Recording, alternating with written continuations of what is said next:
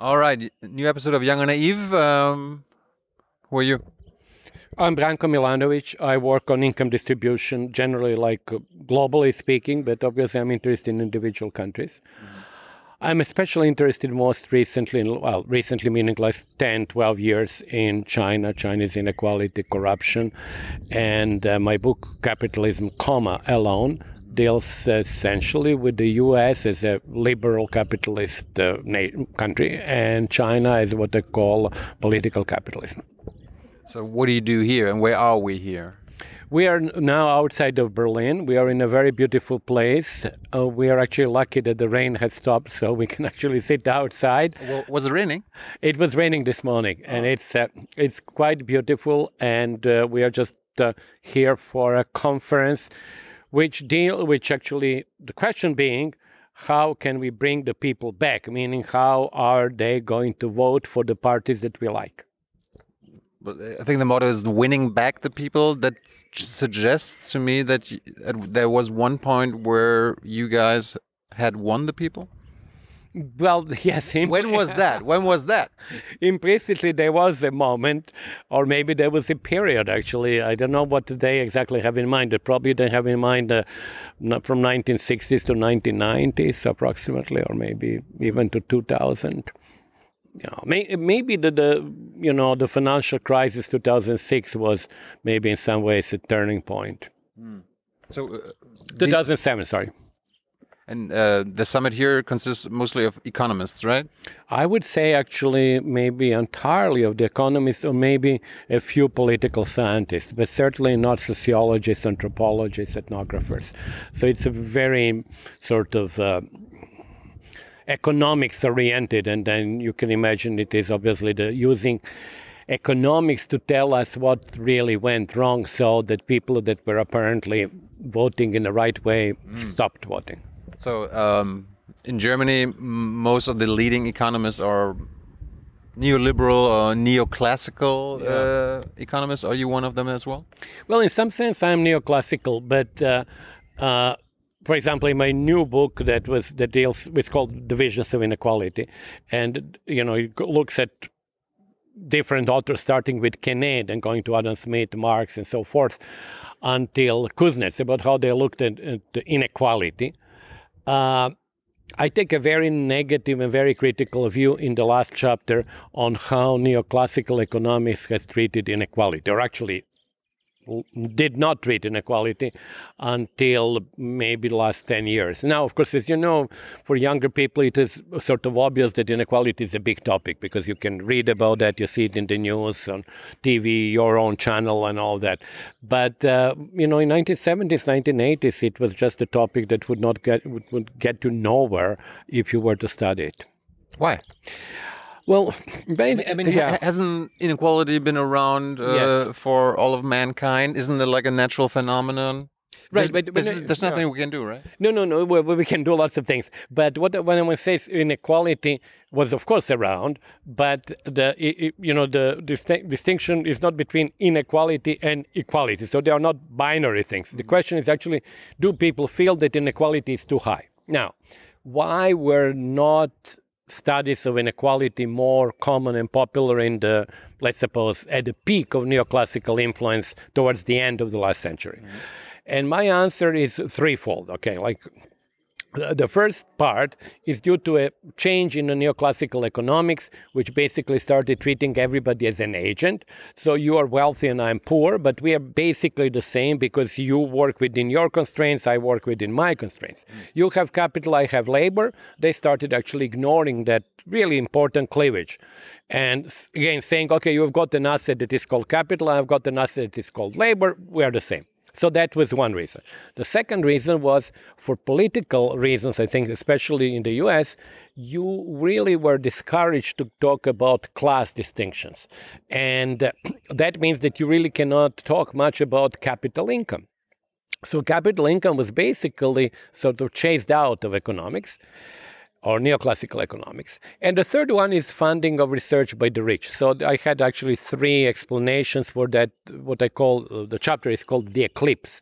So it was not studied much, or if it was studied only from the labor point of view, higher returns to more educated labor and so on. But, that does not really, it is not the gist of really inequality economics, because they really have to deal with cleavages. It could be race, it could be gender, it could be class. They cannot just deal with labor income.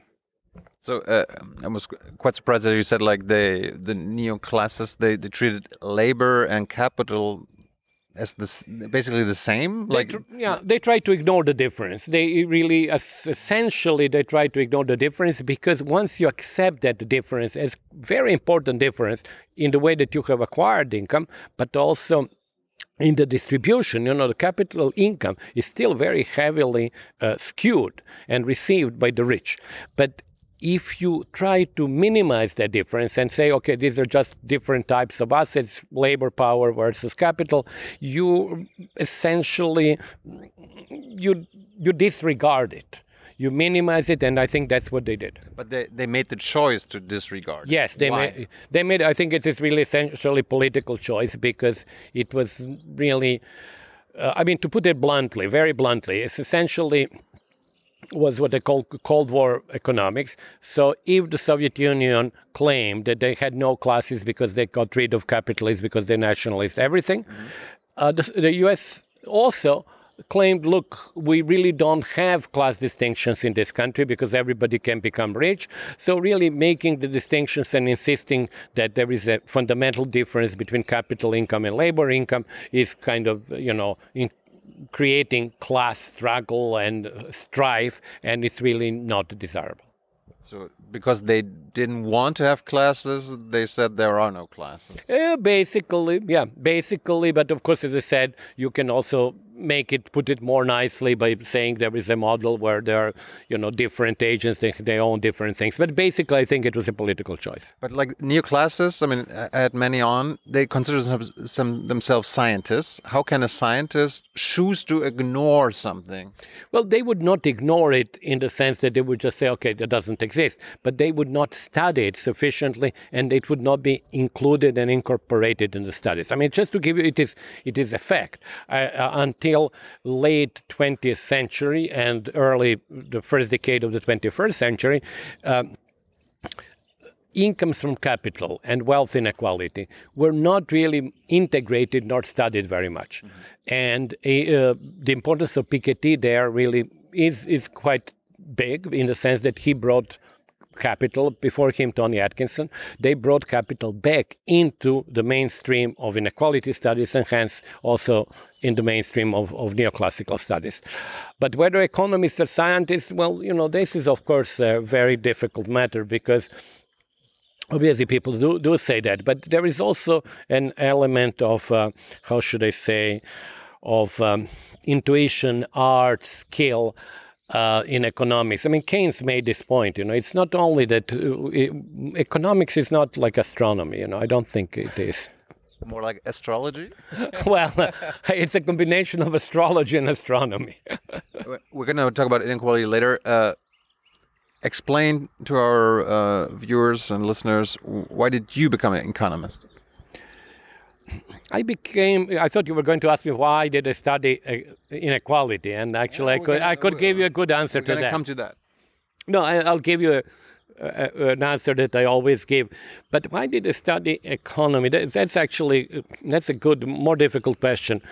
I was quite interested in social issues, partly because I sort of grew up being on the left, and partly because it was the time of decolonization and the war in Vietnam.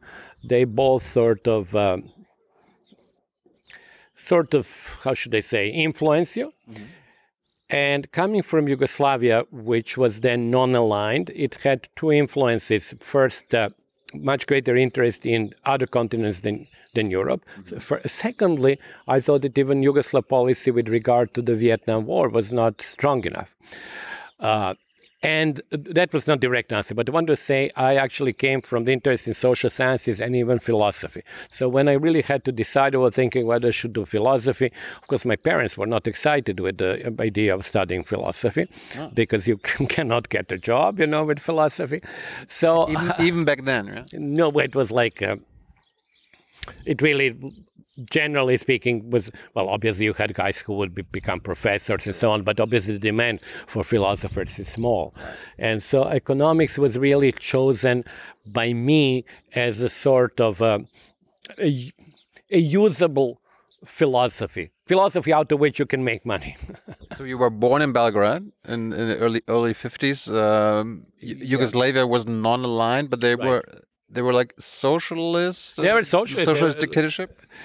Well, dictatorship is a big word, actually. The first time that I heard the word dictatorship applied to Tito was probably when much later, in like, it is an authoritarian regime. But authoritarianism is different from dictatorship. What's the difference? Well, dictatorship is tougher. A dictatorship puts more people in jail. Dictatorship has more prevalent secret services, controls the language and publications, I think, much more.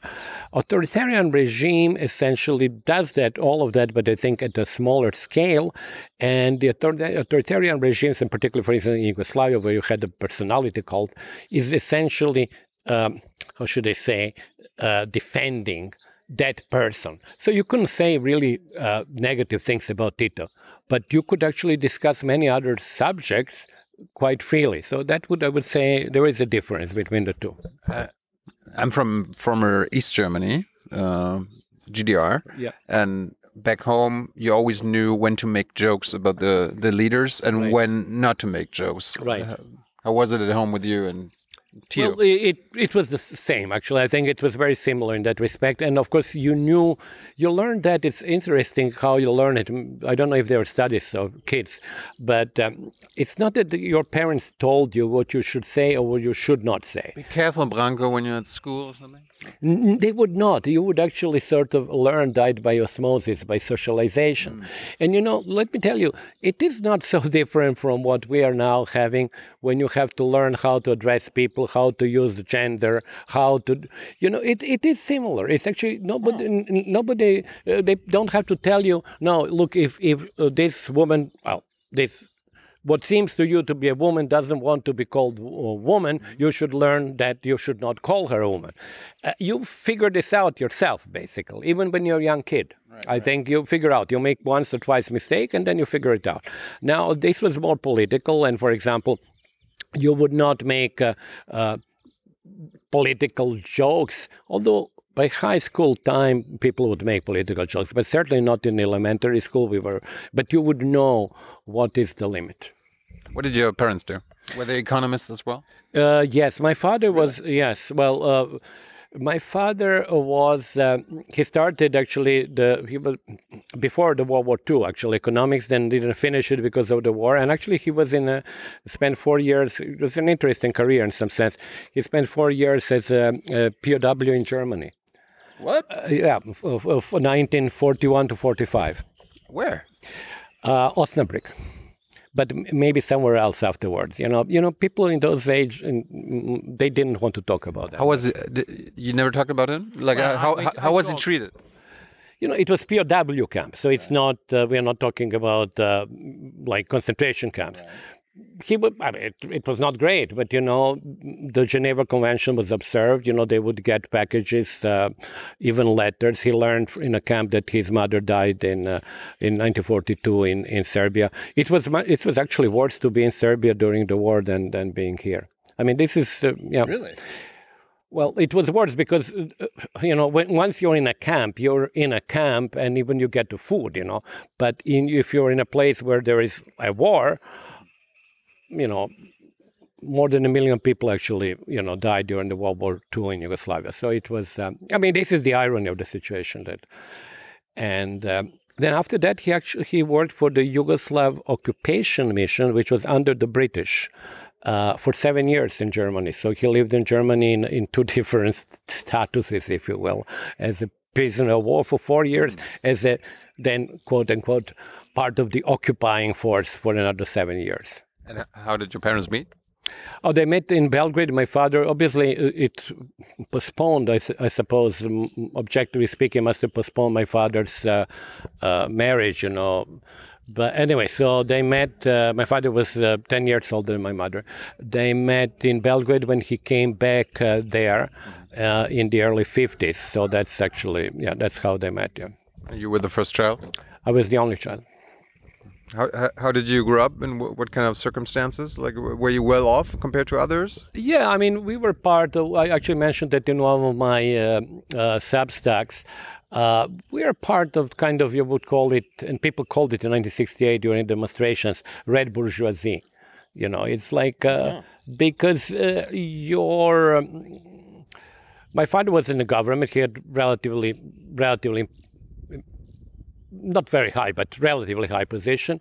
And we knew lots of people who were basically his friends who were much higher. And now, for example, when people tell me how, for example, when I talk from the income distribution side, how they lived, and it was nothing compared to today, you know, in terms of wealth, or, you know, basically you were well off if you had an apartment with 1 or 2 bedrooms in downtown Belgrade or Zagreb or Ljubljana, and some of them, not my family because my father was not interested, but some of them, of course, had weekend houses, but that was or a car, but nothing beyond that. So your dad worked for the government. What did your mom do? My mother was also studying actually economics, and she graduated before my father because of all this, because of what I mentioned. And then she worked in a commercial bank, but you know, for her work was like in socialism, you know, lots of women in urban areas, and she comes from a fairly well-educated family. They just saw it as normal to work. But I don't think that if I were to look at my mother, but I look at my mother now, that the work was really her primary sort of interest in life. And it was also hard for women because you had to work, and then she had also to care of me and also to take care of the household because my father did very little. So both of them studied economy at some point. Did you ever talk to them about what they learned about studying economy and how to comprehend economy? Were there theories back then compared to the theories you studied and the theories we are taught now? It's a very difficult question because, to be quite honest, we spoke much more at a sort of dinner table and things like that. We spoke much more about politics, not so much about the economy. You know, there were big events in those days. I mentioned the Vietnam War, but there was also the invasion of Czechoslovakia, which was really a very big event. Then there was the 2 wars in the Middle East, the 67 and then 73. Then there was a really nationalist movement in Croatia in 68. Then there were also student demonstrations in Belgrade 68. So we talked about that a lot. But in terms of economics, I cannot say that we talked about economic theories. But I did inherit from my father. I still have it in among my books. All 3 tomes of Das Kapital. First time translated in Yugoslavia after the war, because previously to that the Communist Party was banned. And very nicely done, actually, even when I wrote my book recently, because I made my notes on top of my father's notes, I sort of went through it.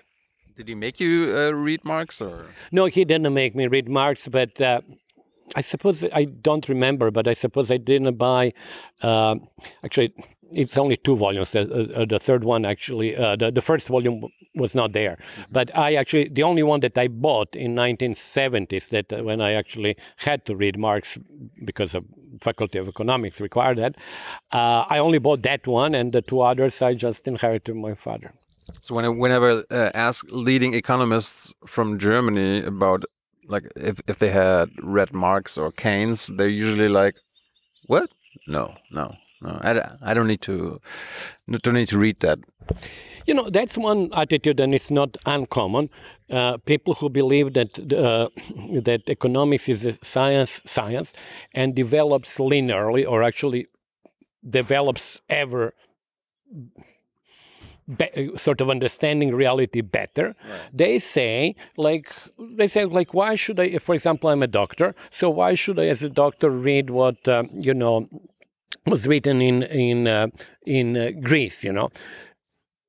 I mean, that would be the answer, yeah. But medicine is something else than economy. And it would, like, if you study philosophy or some other social science, you at some point go back in history and see how it all started, right? I could not agree more. Actually, for political science, they obviously read Aristotle and Plato and Machiavelli and so forth, right. Bacon and I think totally it is very wrong attitude from the economic point of view, from the economist's point of view, for the following reason. And I think that's where Marx really comes into the picture in a big way. Whatever you believe, you have to, one, I think, has to logically realize that there are different modes of production, or there are different social formations. Mm-hmm.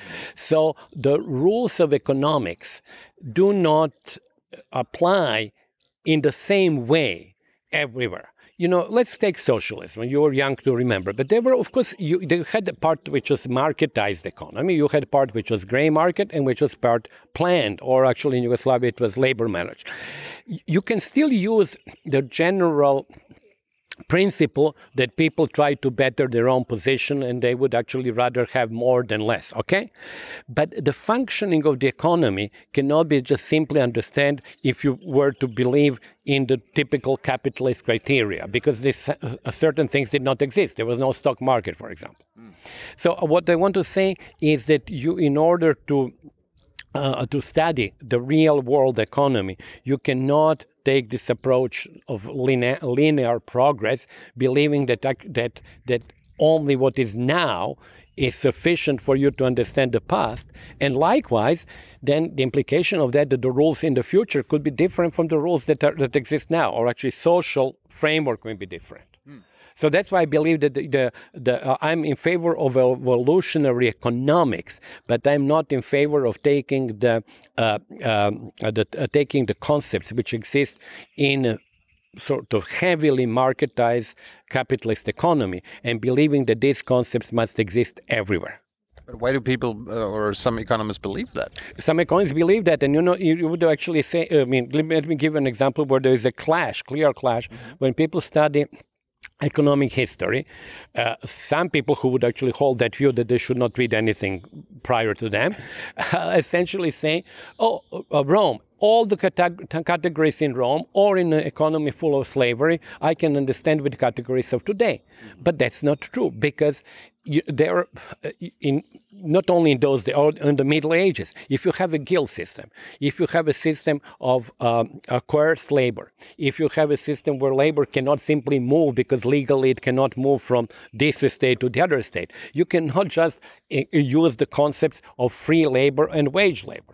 It's different. Even the price formation will be different, because the guild would decide on the price, and it would actually use the labor which is oftentimes comes from the family that was already involved in the guilds. Likewise for slavery. I mean, even slavery is such a complicated, and we'll not go into that, but it's very complicated because it's not, we tend to sort of project the American slavery because it is the most recent, and Brazilian slavery.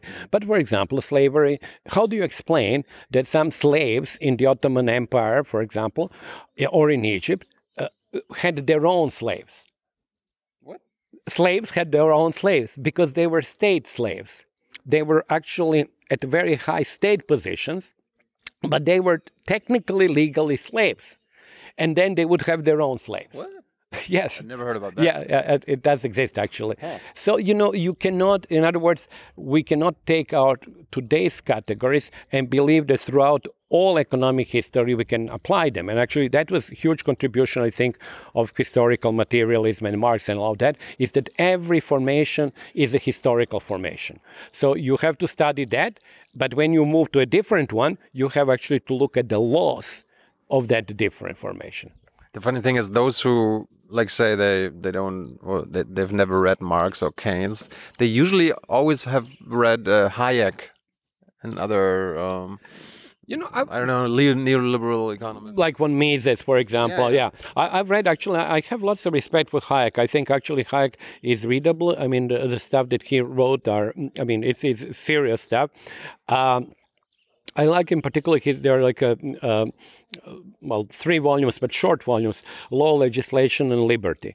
And I think his contribution, well, now I don't know if you push me to say about Hayek, but I think his huge contribution is that he was the first to conceptualize very clearly that economic knowledge is a knowledge of we calls of circumstance and time. In other words, it's our knowledge now that we have. We want more water, and then there will be somebody who would, knowing that, going to produce that and sell it to us. So that knowledge cannot be centralized. And for me, that was an extremely strong insight, particularly living in a country that was to some extent planified, that there was certain knowledge that the planners cannot have structurally, because it's the knowledge that you have. You like green socks. That's not the knowledge that the planner will have. So when you started studying in Belgrad, right? I started studying in Belgrad, yes. What kind of economic theories or economy did you study? Did they give you like the Yugoslavia version of economy, or did you study capitalism, socialism, whatever? No, you're right. Actually, they basically they studied the overarching theme was the Yugoslav version of Marxism, which was labor-managed economy, which meant that capital was owned socially, which doesn't mean by state, which means basically, technically, you can say nobody. It is controlled. The companies, like, for example, this hotel, will be controlled and managed by people who work in a company. It's actually, well, there are certain good elements. Well, there are certain good elements and there are certain bad elements to that, This has been studied a lot in those days. There were, journals and articles and all that. Let me tell you the bad element. The bad element is that if this is owned by labor, which sounds very good, and actually many people might like that, if the company does well, let's suppose, they don't want to hire more workers. They want to share all of that among themselves. So they naturally sort of tend to create unemployment or underemployment. That's one thing. Second, let me give you that other example because it's even more striking. Let's suppose that we are actually here and we are labor force, and you do have some management role. You can decide maybe who is going, if not the director, but then the deputy director or something. But let's suppose that we now have to decide, we have 100 euro of net revenue, whether we should share that as wages or invest in sort of improving the rooms. Well, first of all, workers would rather share it as wages, right? And secondly, there is money in my pocket. Much more money in my pocket. And secondly, there is also the question of age. I'm older and I'm going to retire. So I really have an incentive that it should be all in wages, because if we go in and improve in this hotel, I'm leaving this hotel next year. But let's suppose you have a plan to stay in a hotel for 10 years, work in this hotel, and you believe if the rooms look nicer, we would attract more tourists and make more money. So there is really a sort of an obvious age difference in preferences, and so there were many problems. I mean, I'm talking about theoretical problems, and then there are other problems that politicians manipulated the bank credit, or they put really people who are badly educated or uneducated to high positions. So you mean two examples of the bad sides of labor management. What are the good sides? Well, I would say the good side is what you can call in today's language agency. I mean, there is no doubt that workers had greater power. First of all, you could not fire them. Very, very difficult to fire them. And secondly, they had some role in selecting who is going to be their manager. Now, for larger enterprises, their managers essentially were appointed by government, which means basically by the Communist Party. But for smaller enterprises, they were saying, well, it was between the Workers' Council and the local authorities. So, you know, you could actually choose to some extent. It's like a little bit like departments of economics, you know. They choose whoever, or actually any academic department, whom do they want to be the dean, for example. It was relatively similar, and that gives you a little bit greater agency, I would say. I mean, I ask because like the democratization of work and the democratization of the economy is playing a huge role, I feel, more and more in the public consciousness. What can we learn from the past mistakes? No, I totally agree that we have a system which is interesting. Capitalist system is interesting in the following sense. In liberal capitalism, we have democracy in a political sense that, you know, everybody is technically equal. You can choose whom you want to rule you in some sense, and then you can dismiss that person, you know, the next elections. But when you look at how enterprises are run, they are run totally hierarchically. They are run in the case in political case, it's bottom level that selects middle, and the middle, or actually even the bottom selects the top. But in a company, it's the top that selects the bottom. In other words, if I'm the manager, I choose you, I hire you, right? So it's really a hierarchical principle. Right. Democratization of workforce that you mentioned, I think it's a very legitimate and desirable aim.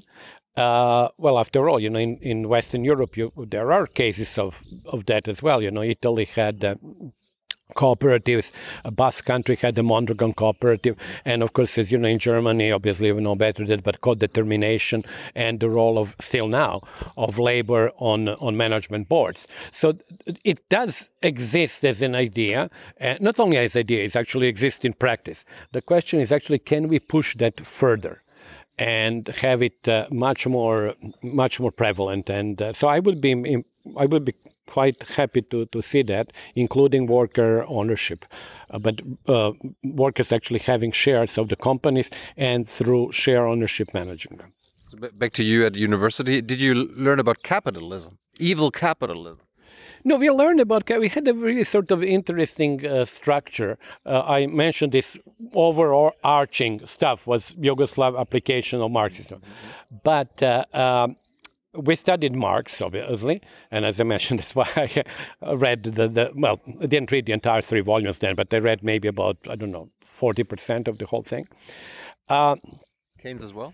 And Keynes. Keynes actually not the macroeconomy was entirely Keynesian. Is actually, if you take Samuelson, it's basically copied Samuelson. So if you want to be really sort of to look at that from that particular ideological angle, you would say that we would study the first 2 years, we would study Marx, stop with Marx, and then go into macroeconomics, or basically capitalist macroeconomics, which was not totally inapplicable to Yugoslavia because it was a decentralized decision-making. So you did have similar issue, let's suppose, well, Yugoslavia had huge unemployment. Many people came to Germany to work. Like at one point, more than 1 million Yugoslavs were in Germany as workers. So there was a macroeconomic management issue, which in that sense, Keynes was useful. So did you learn about evil capitalism of the West or not? We didn't call it evil capitalism, but it was an inferior You know what I mean. Yeah. It was an inferior, or how would I take it? An inferior social formation that was, the standard formula would be as follows. It was more economically developed, but it is socially behind us. In other words, the social relations in socialism were better, but because of historical reasons, capitalist countries like West Germany or Sweden or France were richer. So there was this distinction. It kind of sounds like the two Germanys until 1990. Like there was the capitalist West, that were more economically progressive, and then there was the former GDR that was, of course, economically behind, but socially much more progressive. The role of the women and all of that? I think that would be generally speaking, that would be the idea which would be, how should I say, inculcated to you. I mean, officially, yes, we are behind, but we are behind economically for many reasons, and we are catching up. But socially, we are more progressive. They are richer, but we are richer as a society or something. So along these lines, of course, things changed over the years. I think by 1990, or as you know, even better here, I would say already by the early 80s, it was more difficult to maintain that idea. But officially, certainly in the 70s, that was absolutely the case. Did you learn at your university the external effects of running an economy? Did you know how, or did they teach you how the way the global society or your society or the West is affecting our climate, our nature? No, in those days, I'm actually much older than you. Climate did not figure at all. No. Environment and climate, I honestly don't remember. Maybe I just forgot, but it didn't figure compared to today, not at all. But everybody sees, when there's smoke coming out of factories, and so, how did everybody ignore that? I think most people ignore it. I do, actually. I'm a little, how should I say, my background is different, and maybe I was more interested in certain issues, but I do remember, for example, Club of Rome. Oh. But I do remember that because I was interested in that. I actually think even my father wrote some articles about that. So I do remember that, but it was not something that would be studied in school. I honestly cannot remember. But as I say, maybe I forgot. I cannot remember that we studied anything which had to do with the environment. Have you caught on by now? No, maybe not 100%. I've caught on, but I do still have, and some people who read my Substack will see that I still had debates with Jason Hickel and at Rayworth. I'm actually good friends with Jason, and actually I think there are certain things that I would not write now that I wrote about 3 years ago. But the debate is for the following reason there. People who insist on the importance of climate change and degrowth, the degrowth is for me the main issue, do not sufficiently realize that if we were really to implement degrowth, to stop growing, it would mean that many people in the world who are currently poor will have to remain poor, right? Then they say, okay, fine, we don't like that, but we would then redistribute income from the rich West to them. So they can grow and we don't. Exactly. But that's politically not feasible. And actually, if you have an envelope, suppose your GDP is 100, and you say, okay, we don't want to increase emissions, and we will keep it to 100. You really have a very unpleasant choice. Either you keep people who are currently poor, and we have 10% of the world population that is below really subsistence minimum of like $2 per day, right. 1.9. Either you keep them poor, or you say, okay, let them grow, but then I'm going to take money from you and everybody else, and sort of we would become less rich, and we would, the West, or the rich countries, and we would cease growing, and we would even decline in terms of the real GDP, it would go down. Yeah. And honestly, I just cannot see how that can be politically acceptable. Forget about how you would do it technically, but even politically it's totally unacceptable. So that's where my disagreement with them was, and I believe that maybe it's very economistic, you would say, but I believe that through a combination of taxation and subsidies, we can actually affect consumption of and production of the activities that are most, emitting the most, that create the problem of climate change. But in the end, we need to get the emissions to zero and all the other stuff that is also affecting the planet. The problem is not only climate change and the CO2 emissions, but also biodiversity and other planetary boundaries. And so far, in the last couple of decades, economic growth worldwide, globally, always meant more destruction of nature. You know, killing resources, digging it up.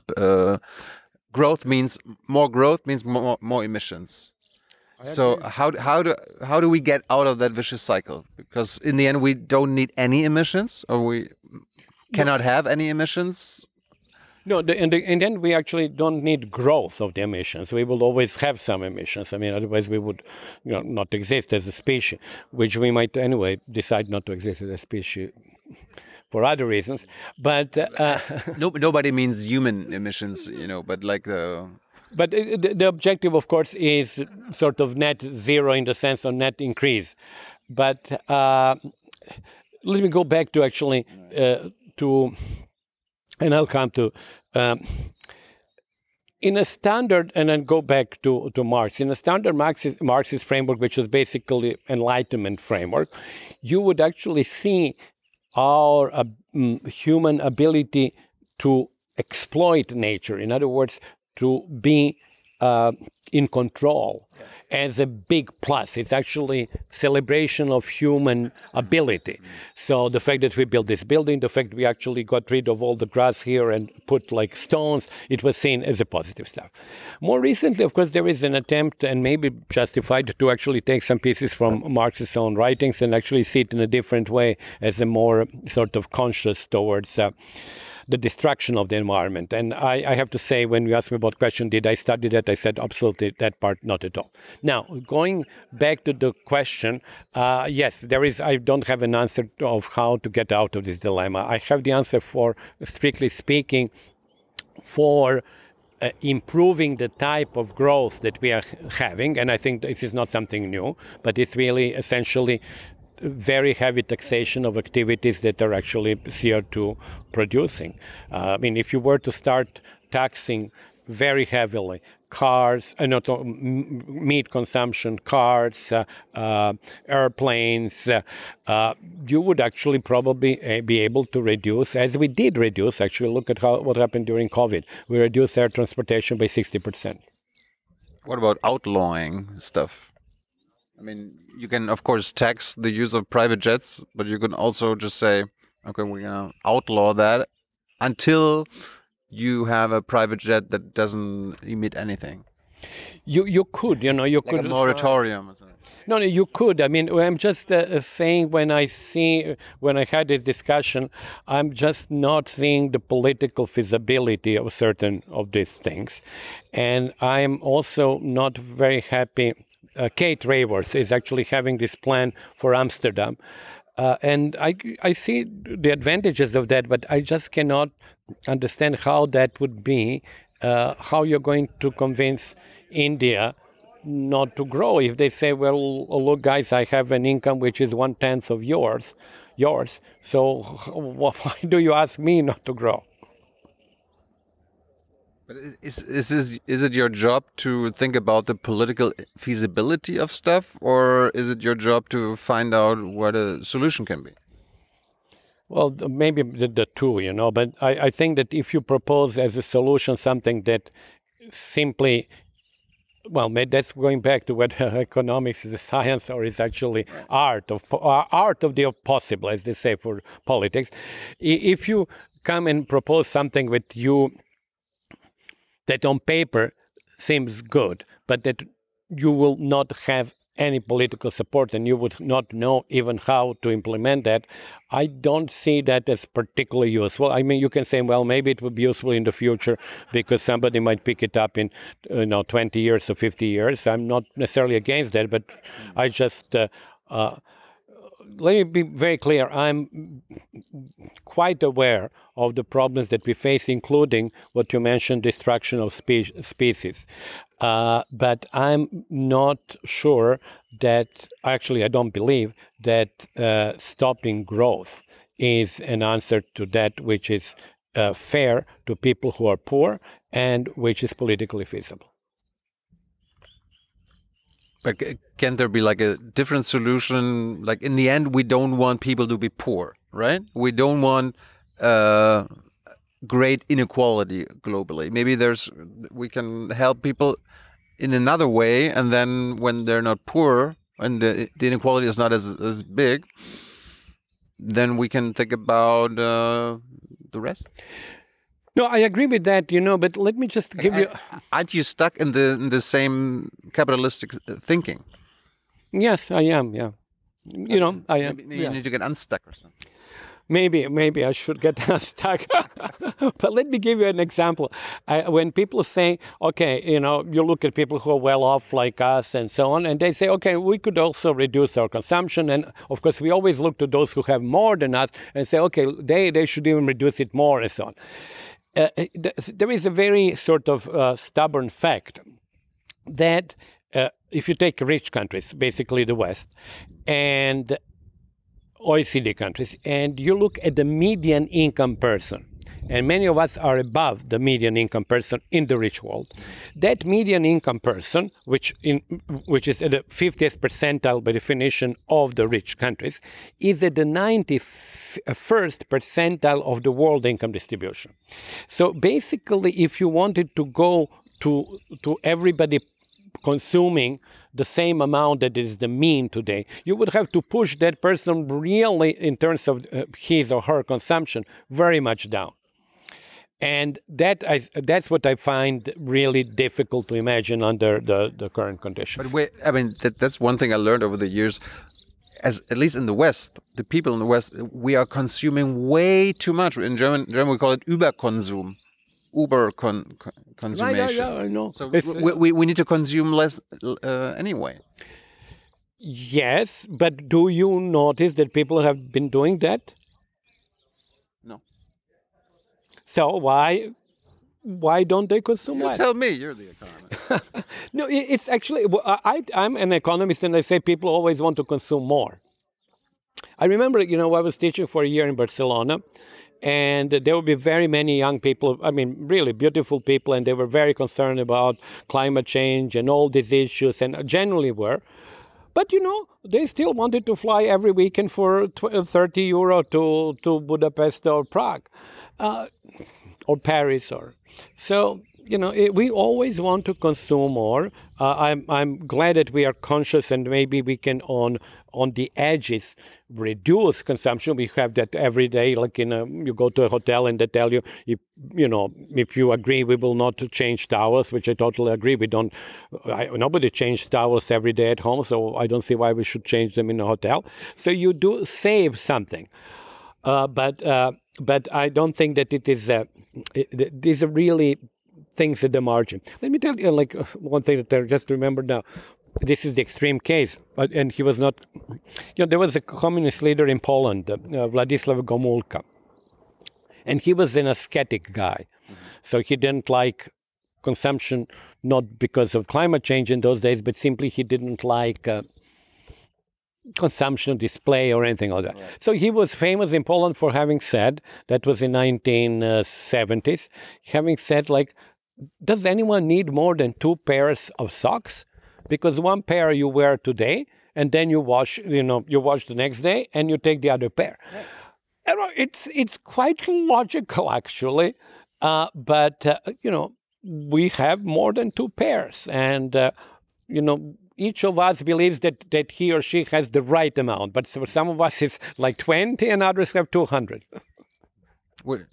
Could like the restriction of consumption be a solution? Regulating it. Like you were mentioning flights. I mean, we had an expert on.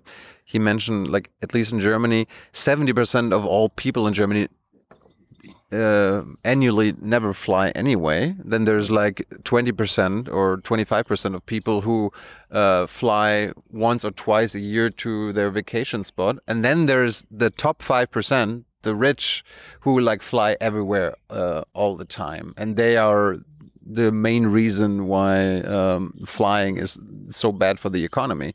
And he was like, how about we, like, as a society, restrict flying and say, okay, you can fly back and forth 3 times a year, which wouldn't affect 70% of those people who never fly anyway, 20% who fly once, twice a year, and it would only affect the top 5%. I totally agree. I think actually if we were really serious, but that's the issue then of political feasibility.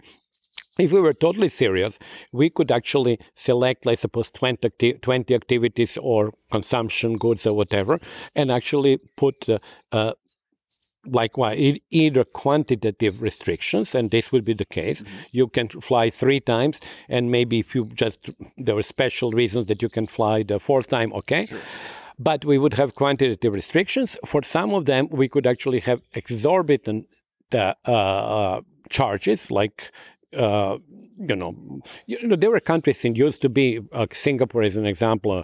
They used to have, for example, on cars, 100% tax. Oh. So you could actually have really exorbitant taxes, and you could even have the 3rd category, the one that you mentioned. There are certain goods that would not be sold at all, or actually practically not at all. You might say actually every, I don't know, a private jet or some yacht which has is not produced, or, well, you cannot stop from producing. You say, okay, again, if you produce it, you have, even the company has to pay huge amount for the privilege of producing. I mean, we could technically do that without, destroying society. And I think, like, as a naive person, it would even be popular, because, like, the restriction on flying, for example, wouldn't affect 95% of the population. So, well, your show is called Naive, but you're not naive. But I agree with that. Actually, it would not affect. And let me give you, well, now I'm sort of switching on your side, but I can see the 2 sides of the problem. Let me remember during COVID. The very fact that nobody else could fly made your not flying feel much better. Exactly. Yeah, true. It's a psychological issue. If you know everybody else is also affected by this, then it's much more. It seems more just, more fair. I experienced it myself. It first seems more just, and secondly, it how should I say? There is always an invidious part to consumption, is that actually you want to have something that people who have more money have, or that actually others expect from you to have. So whether we want to really ignore that, I think is still there. But once, as it was then the case, there was a total ban, like practically the air, as you know, air transportation went down, like, as I said, 60%, right. But during a period of time that was like almost like down to 0. You just felt, well, I'm not flying to this conference in Berlin, but nobody else is. Consequently, we would all maybe see each other on the screen, but I'm not losing very much. So it was clearly linked to other people. So it was not only the consumption of your good. Right. So I agree, yeah. So there's like, I forgot his name, but an American academic who once said it's easier to imagine the end of the world than the end of capitalism. Yeah. Does it resonate with you? Well, yeah, it's clever, actually, as the French say, cleverement. It's a clever thing to say, but I don't actually, technically, I don't think I would agree, because we are going back to what we discussed about economics as a social science. I think actually that the way that a society can be organized, the ways are not exhausted. And that's why I don't agree with the end of history, Fukuyama and all that. It seems to us an end of history. And again, historical knowledge is very important. There is a very good book which is called, I'll remember in a moment, by an Italian author about the Roman Empire, which actually begins with a praise and commune, is called, given by a Roman philosopher and speaker, orator, where he says, and it was about year 150, when he speaks of how much Roman Empire has accomplished in terms of trade, expansion, what we would call development, and essentially says nothing better than this could ever happen or be imagined. And to us, it seems like, wow, how could he have believed that, But within a historical framework, he could not imagine airplanes, but we cannot imagine something else. Right. So to believe that we have exhausted, of course it was, as you know, Fukuyama was based on Hegel, but to believe that we have exhausted possibilities of a reinvention of the way that our society is organized, I think it's naive. It's just basically, okay, to use Marx's, reification of the present. Like when I talk to economists here, many answer, like when you ask them about the end of capitalism in one way or the other, they're mostly like, so you want communism or you want socialism? And I usually find that very lazy thinking. Like, it's like a bipolar thing. It's either capitalism or communism from the 20th century. Maybe there should be a new way of economic thinking, like a third option, a new option. Yeah, I think there would be new options. First, I want to say that the name of the historian is Aldo Schiavone, and it's called "The End of the Past." The book. It's about the Roman Empire. But really, it's historic. Well, it's not his. It was basically about the economics of the Roman Empire. Okay, now going back to, and I think that's why it is important also to know economic history, because you realize these people who said these things then, they were not less smart than we are, but they took the existence as the maximum that was possible from their point of view, as we take it now. Yeah. So I totally agree with you. I think very often people say communism has failed. There is no doubt about that. Nobody's actually talking now about the nationalization of property, nationalization of all of this. Yeah. What will, I think, happen, if you really want to be optimistic, is that new social formations or new ways of organized production will occur within the capitalist society. And you can say, okay, there is a sort of symmetrical relationship with the development of capitalism. Capitalism did not develop out of feudal society because somebody at one day decided that everybody would be capitalist. It happened over several centuries, and a gradual transformation, which then, of course, led, if you want, to the Dutch city-states, then to British industrialization, and so forth. And even when you try to figure out when capitalism started, you really have hard time, because some people say it was 12th or 13th century in the city-states of Italy, like Venice or Pisa. Others say, no, it was later. But I think actually what will happen, we would not be, we would certainly not be I obviously, but let's suppose 200 years, we will not be here, but it will be a different society. And so that I believe that actually we can change society incrementally from within. But there's the issue of time when it comes to climate change. Like, we don't have centuries of finding a new way of, a new economy. Like, we actually would be best to find it in the next decades. No, that's true. Actually, there is an issue of time. The question then becomes, that's a big difference to the past. True. It's true. Actually, then the question becomes of having, for the climate, for the issues that we discussed, like, a couple of minutes ago, implementing them faster than what we are doing. There is another also inequality issue in climate change. We spoke about who is the main emitters and what happens, and whether you can actually ban consumption of certain goods and so on. But you have also the historical element, which I thought recently when I saw the interview on BBC by the interviewer and the Prime Minister of Guyana. And this guy, of course, the interviewer was actually trying to put the blame and guilt on Guyana exploiting large findings of oil. Mm-hmm. But the Prime Minister said, but look, who is responsible for this problem? We were not responsible. Guyana was poor. We have all the forests which we have kept for, since when it was formed.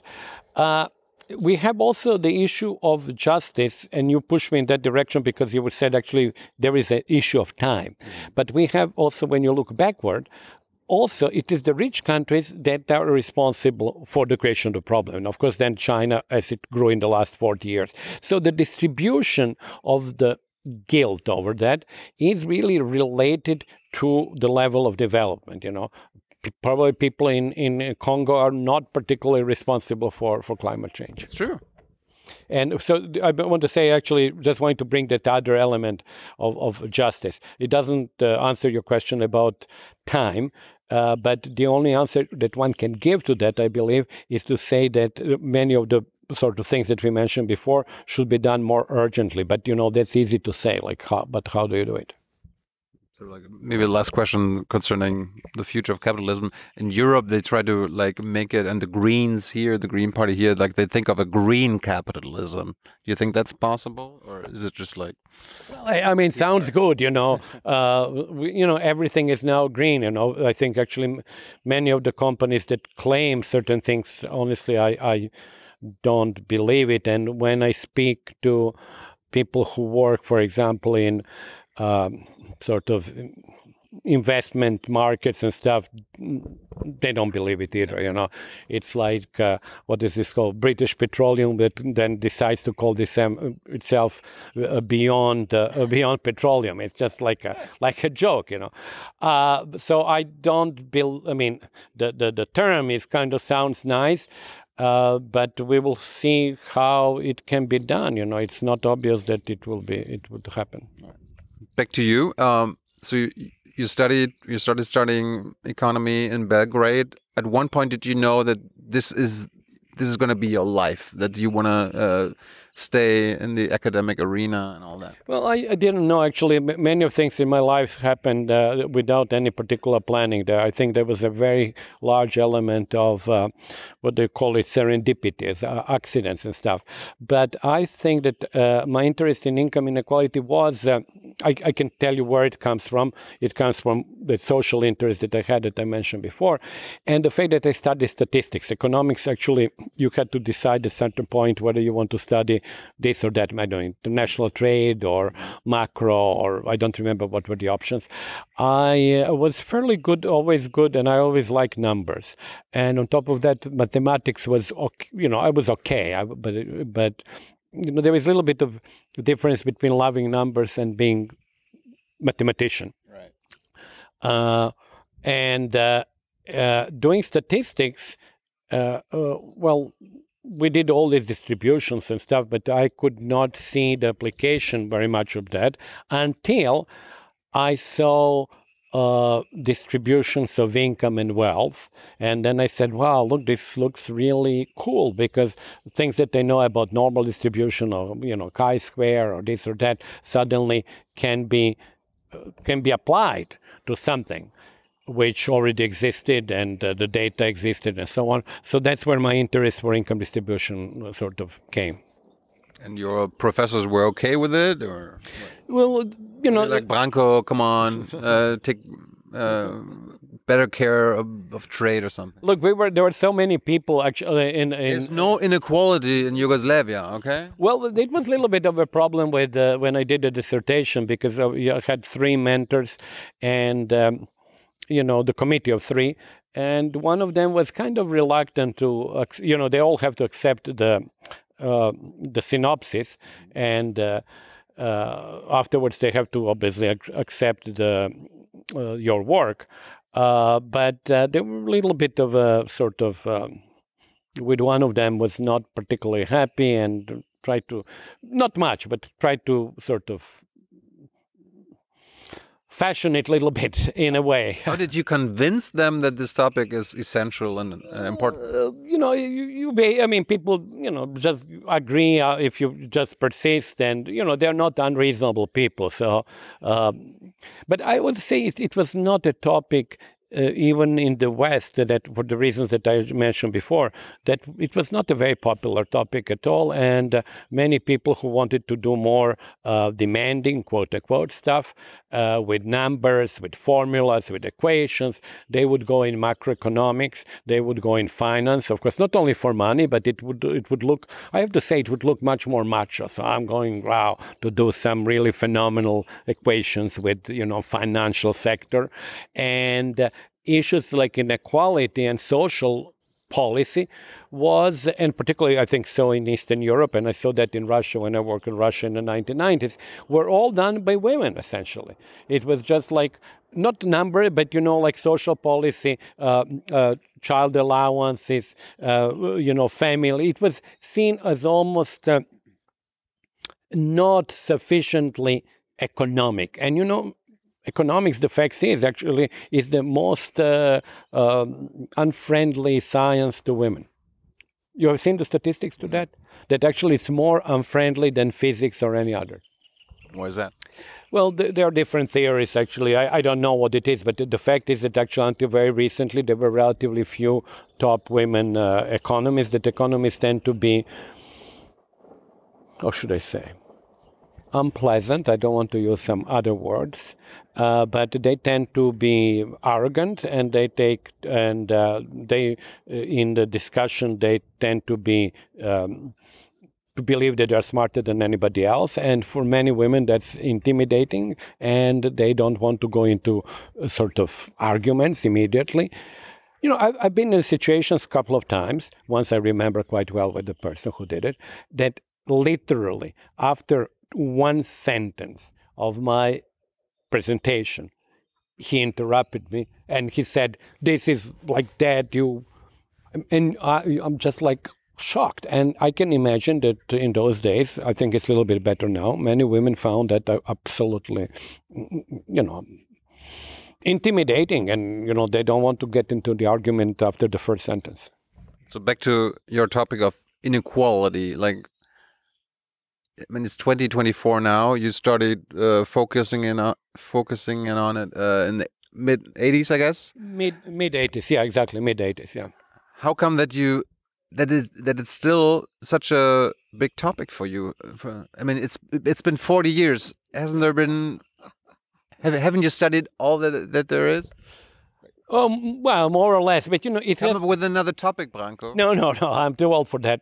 But let me tell you, things change. You know, when I started actually working on that, I started working first in a socialist economy and in individual country. And on top of that, when I did my dissertation, of which I now think, I made a mistake because I was sort of very much Marxist-oriented, left-wing oriented. So instead of actually, I should have actually studied inequality in each of the republics, because that really eventually mattered. But I studied, you could study differently, inequality between workers, rural population, pensioners, and mixed population. So that's what I did. So that changed. But also, since the late, actually my first paper is in 1999 on global inequality, I didn't think of global inequality until I came to the World Bank. And then I saw in a unit when I was working actually on Eastern Europe, a lot of that on Poland and Russia. And then that was the unit which would get the data from a bunch of countries, from Africa, Asia, and so on. And then I said, well, look, I can actually put together global income distribution. And so going back to what you said, you know, the topic of income distribution varies. It's not like just one.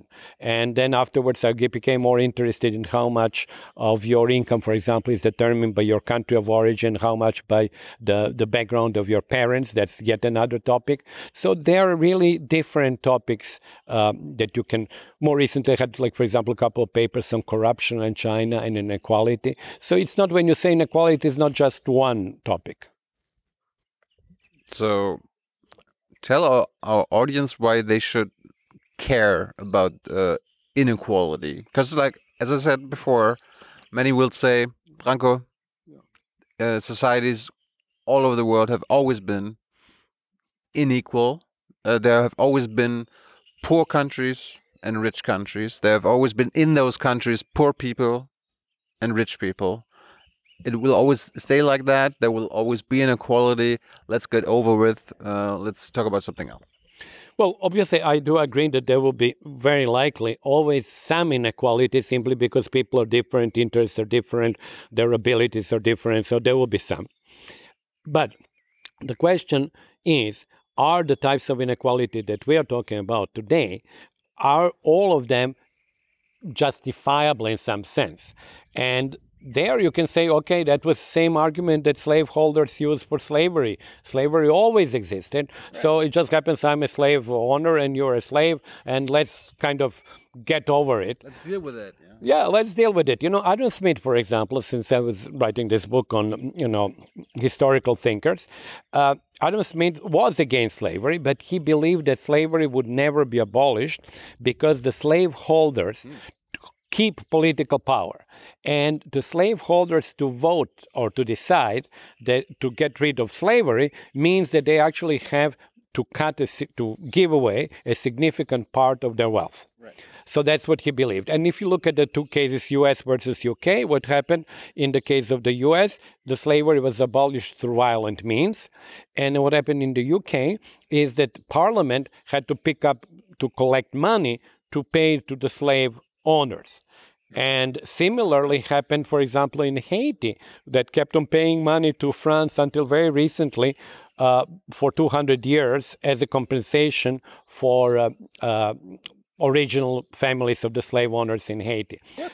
Yeah, I mean, Haiti kept on paying, actually, that was interesting, Piketty's book, I didn't know about that, kept on paying reparations to the slave owner, families, obviously, for, I think, almost 200 years to France. That's crazy. It is crazy, absolutely crazy. And that's why you kind of, when you see it, you kind of remember it and can't believe. But going back to your question, yes. So I believe that the argument that there will be always some inequality is true, but it's not the reason why we should not worry about the types of inequality which exist now, whether they're inequality between capital owners and those who don't have capital, between those who have good jobs and those who actually have what is called bullshit jobs or shitty jobs, or inequality between women and men, or inequality between different religion or different ethnicity or different race or whatever. So that's the one issue. And then you can actually say, as I often say, there is also an instrumental reason to worry about inequality if you can show, and I think we have some empirical evidence, that in a very, very unequal countries, growth rate is negatively sort of influenced by high inequality. If you have very high inequality, you might actually have inability of people, poor people, to go to university, to schools, and all of that. You have control of the political process by the rich. For example, the land ownership is unequal, and so on. So there are really reasons why you might political instability is greater. You might grow more slowly.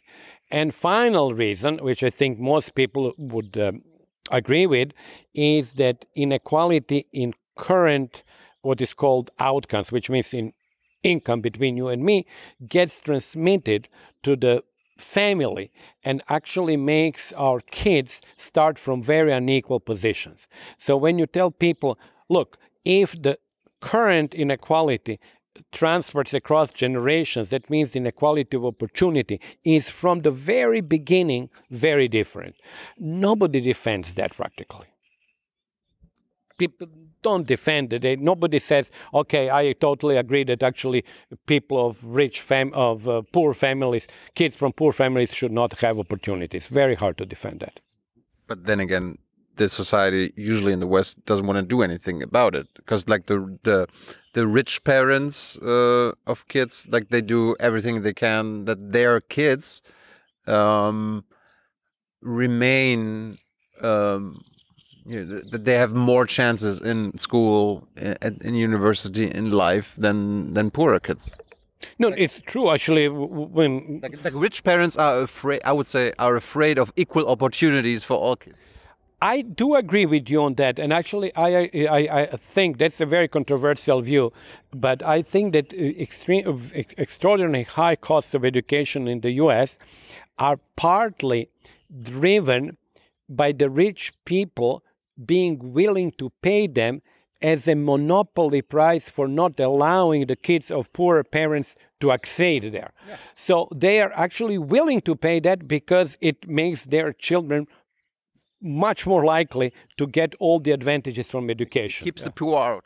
Yeah, I actually think so. So when people actually complain about huge costs of education, really sort of skyrocketing price of private education, I believe that very often it's the interest of the wealthy. They are not going to tell you that because it sounds bad, but I think that's what they think.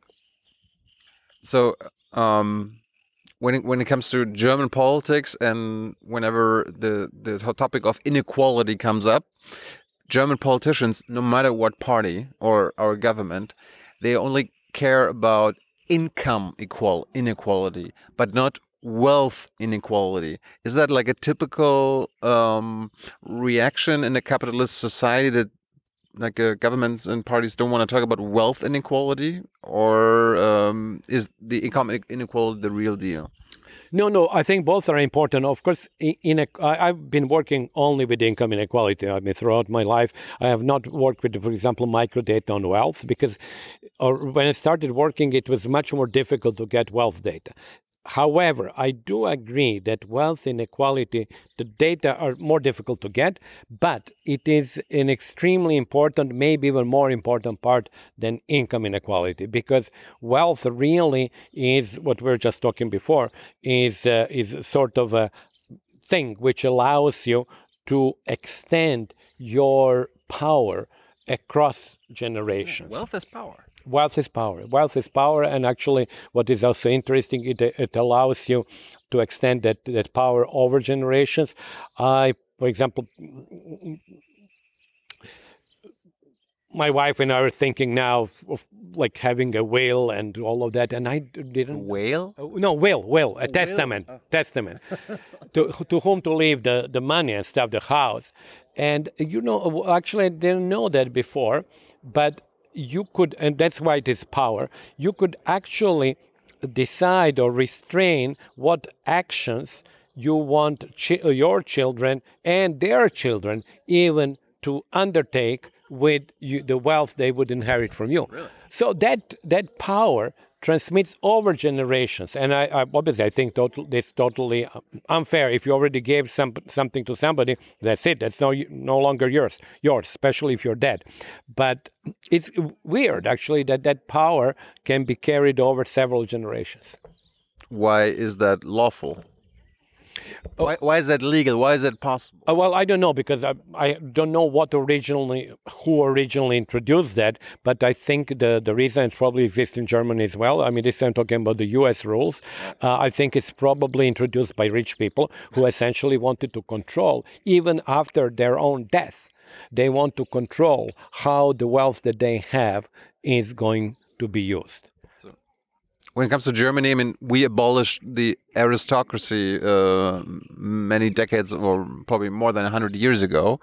But nowadays, I mean, you're an expert in income, but let's stick with wealth inequality for a second. Most of the wealth in Germany is being inherited, from parents to children. Like nowadays, like I think 60–70% of all wealth will be handed down to your children. You don't get rich through hard work and labor and through luck or something.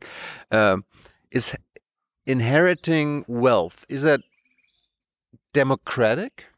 No, I mean, if you look even at Rawls and theory of justice, one of the things when he defines different types of equality, and one thing that he says must not be allowed after a certain probably level, he doesn't put like numbers, it's really inheritance. It's very difficult to justify large, especially, inheritance from the point of view of, I mean, if you believe in some equality of opportunity.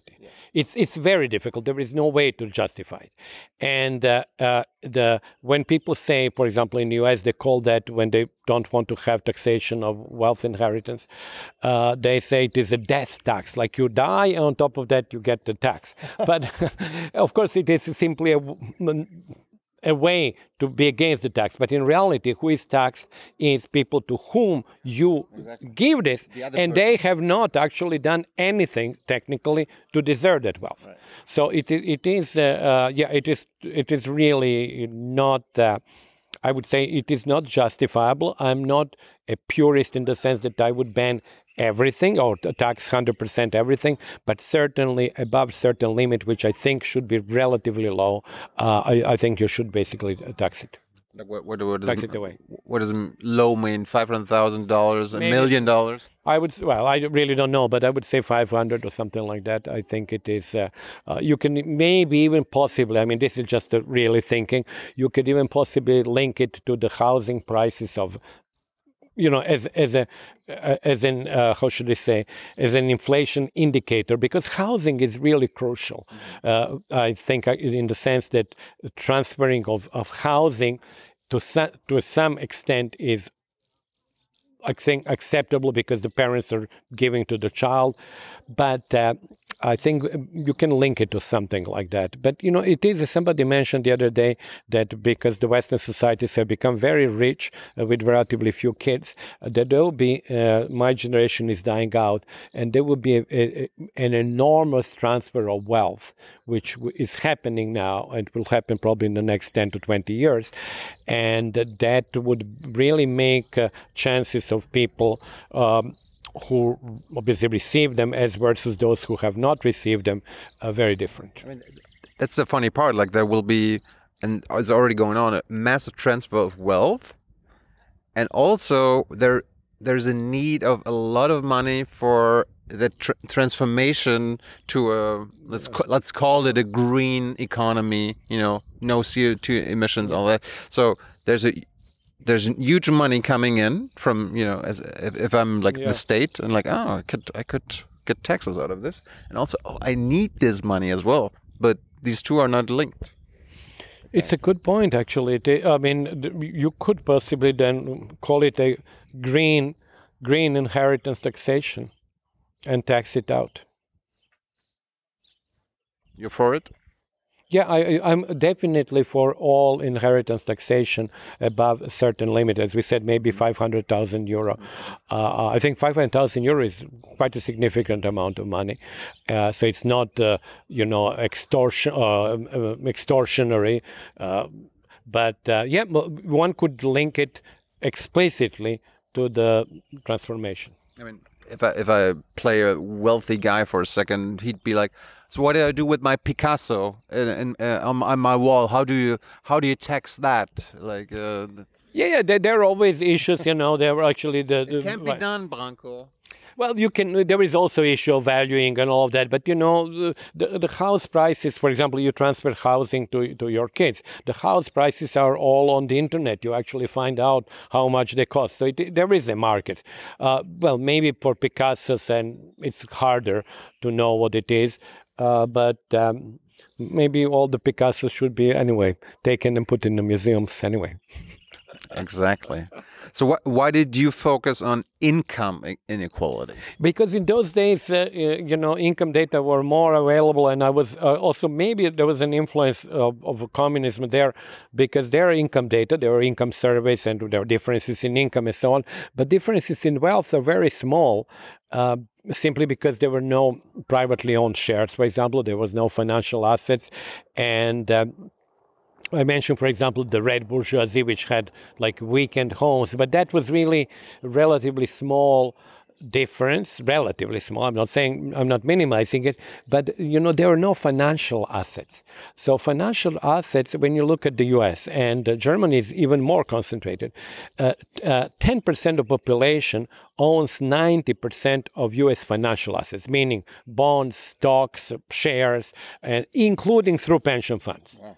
So essentially, all the financial sector of rich countries is owned by about 10% of people within each country. So it's a very, very, very heavy concentration of that. Housing is a different matter, because obviously rich people have better housing, but housing is more distributed along the income distribution. But just to give you another example for the importance of wealth concentration in rich countries, not in other countries, in rich countries, about 30% of population have households, not population, have zero or negative wealth. Mm-hmm. There are, you know, households that actually owe more in, you know, credit card debt, in other forms of debt, than their assets. So that's the distribution. Actually, going back to your, you know, percentages, we have in rich countries, 1/3 approximately with zero assets, then everybody up to the 95th percentile, which would be then 65% of people, having the bulk of their assets in housing and car, you know, whatever, chairs and all of that, or maybe second home. Everyday use. Everyday use, yes. And then you have about essentially 5, at most 10% of people where actually financial assets dominate. And that's where the wealth is. And that goes back to our beginning of the conversation. That part was not really studied, even in rich countries, in the 70s, 80s, and the 90s. And what do people have to know when it comes to income inequality in general? Well, people have to know, I think, that income inequality, they should not be mistaken by believing that there is inequality as versus equality, because a typical argument when people say to you, oh, you know, you study inequality, do you think that we should all have the same income? You say no, because think of inequality like you think of the temperature. And I use that, you know. Inequality measure, one of the most common use is the Gini coefficient. It goes from 0, when theoretically everybody has the same income, to 100 when one person has the entire income. Obviously, the two extremes are like, you know, not, didn't exist nor will exist in any society. Right. And then when I say, okay, currently maybe the Gini is too high, I didn't thereby say that I would like to have a Gini of 0.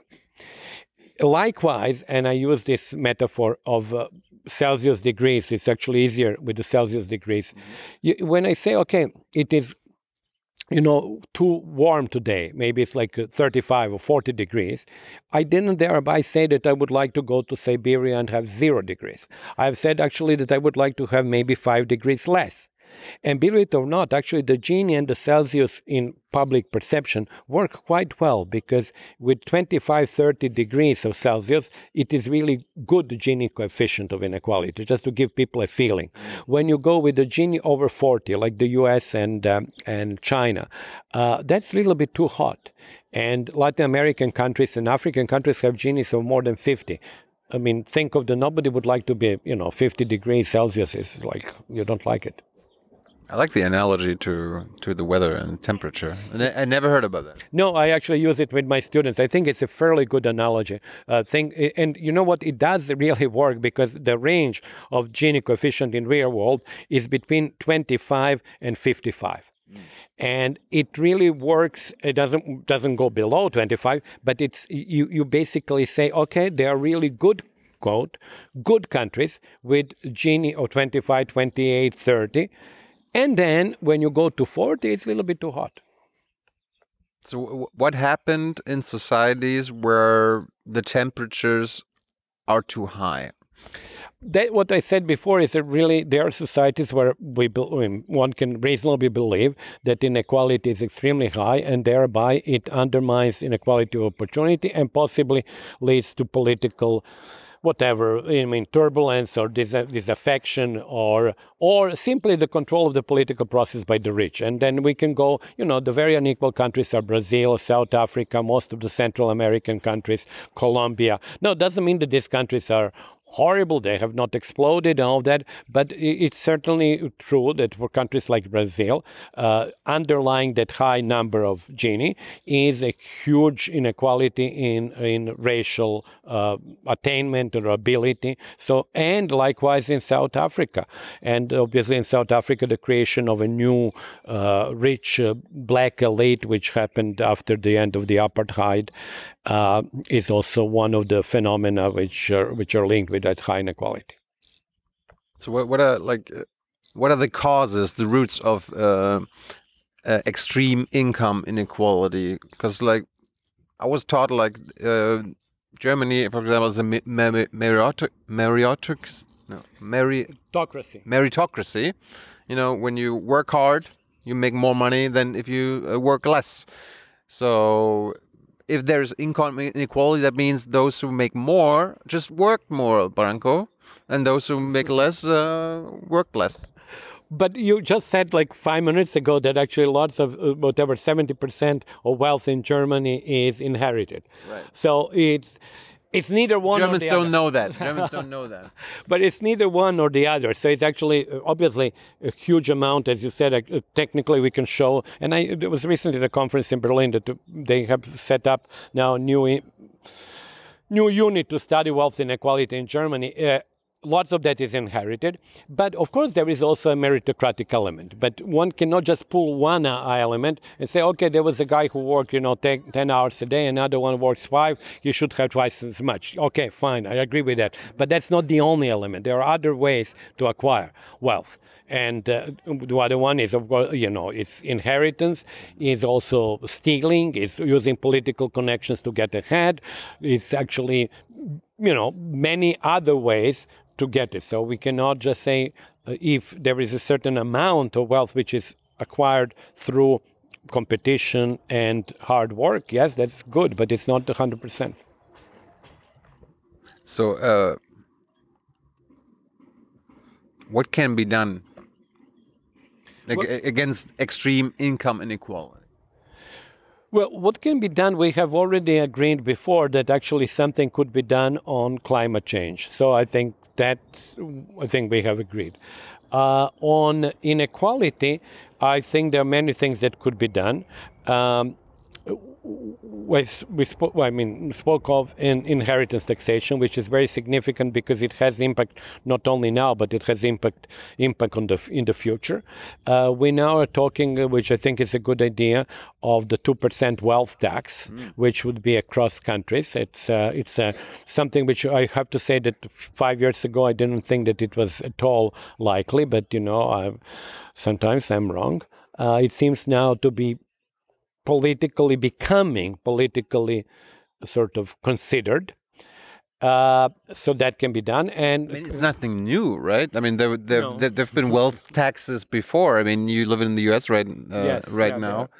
There have been income tax like until 90% or something under Eisenhower. Oh yeah, I actually didn't want yes, and on top of that there are income taxes, but there are of course wealth taxes, and the idea of this 2% wealth tax would be that it would be globally imposed by probably all OECD countries. So you would not be able to kind of escape from that unless you want to go to a non-OECD country.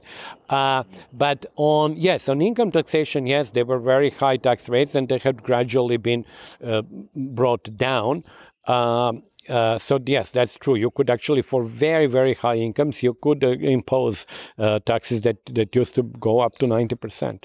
Marginal tax rate, obviously. So it's income above, let's suppose, 1 million euro or 2 million euro or something like that would be taxed very heavily. So why did Western countries in the past tax their rich income, the people with a high income, much more than now? And what made them change? Well, did the rich lobby against it? Well, it's a very difficult question. It's very difficult. People have written books on that. But there was a change in the 1970s with Reagan-Thatcher revolution. There was this belief that the welfare state has become too big, too inefficient. There is too much spending. That there is not enough incentives to actually work hard, to invest, and so on. So that sort of started as an ideological change. It was transformed into a change, especially, I think, on reduction of taxation that was there, but not so much of spending. When you look actually at Western countries' spending as a share of GDP, it did not really go down as, neoliberals said it would, but it was compensated through, especially in the US, through greater borrowing. So if I want to simplify it, for the US case, I would say taxation became increased taxation became politically unacceptable. People, and more recently, Clinton, for example, reduced taxes. Obama increased a little bit, then Trump reduced that, and then Biden remained at that lower level. So it became politically not good to tax. And on the other hand, spending really as a share of GDP did not change, but the gap between the two was bridged by greater government borrowing. And one should realize that also borrowing by government is borrowing from the rich people, who are then receiving themselves or their children receiving interest from the bonds.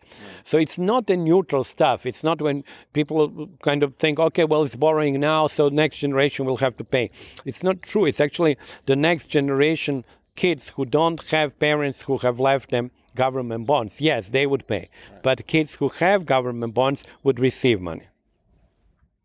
So there used to be a thing, let's call it progressive taxation, like the more you make, the more you pay. So in the end, if you make millions of euros, you pay, like in the 60s, 70s, 90% on your income.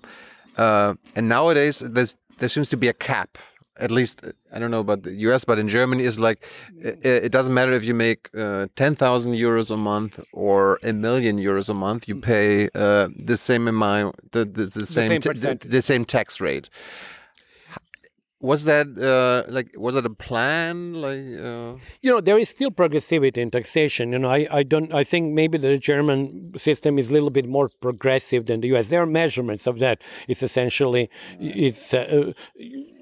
you look at how much the marginal tax rate goes up, and with amount of money that you're making. So progressivity is still there, Only a few countries like Estonia, I think, actually have flat tax rate, which means that you pay, I don't know what they have, 16% or something for everybody. Right. But normally countries have progressive tax rate, which means that it goes up as the rate goes up as your salary or income goes up. But it could be, and I really don't know that for sure, but it could be that progressivity has become less compared to the 1970s, and certainly the very top rates have been reduced for maybe the ideological reasons that I mentioned before, but also possibly, and I'm just guessing that, I don't know, because of tax competition between the countries. So in other words, they would lose these rich people, they would go to a different country, so then different country they would reduce the tax rates. I think in Europe that was the issue with the Netherlands, with that sort of was considered to have been sort of given preferential treatments or not taxing, and then you would lose maybe Germans, they would just move there or move to Austria or so on. Why do nation states, why do they make that possible for the rich to just change where they want to be taxed?